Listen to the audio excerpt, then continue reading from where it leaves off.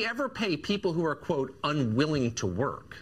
We never would, right? And AOC has never said anything like that, right? I think you're referring to some sort of a document that some doctored document that somebody other than us has been circulating. Oh, I thought that came right from her. That was in the background or from her office, is my understanding. No. She's actually tweeted it out to laugh at it. If you look at her latest tweets, it seems that apparently some Republicans have put it out there. I don't know the details. Good. Well, then thank you for correcting me. I mean, because it seemed a little ridiculous.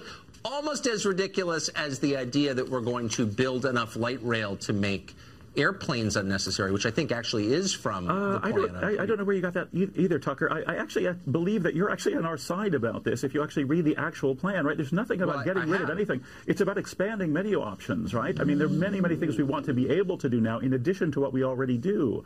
So where's the airplane disappearance coming from? I'm not really clear on where that originates. Well, I could actually get it for you. This is that would be great. Frequently asked questions released by her office.